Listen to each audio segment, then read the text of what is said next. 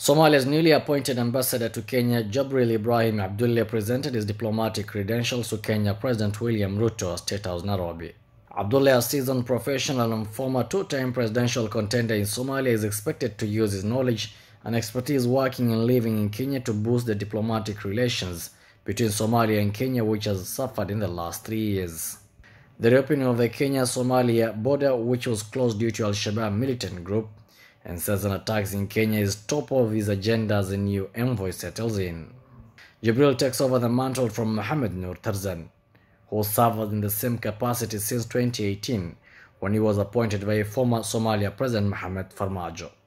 Kenya's Ministry of Foreign Affairs senior officials, led by Musalia Mudavadi, the current Foreign Affairs Minister, who also doubles up as a Prime Cabinet Secretary, bade farewell to former ambassador and thanked him for his distinguished service to promoting relations between the two countries during his 4-year tenure.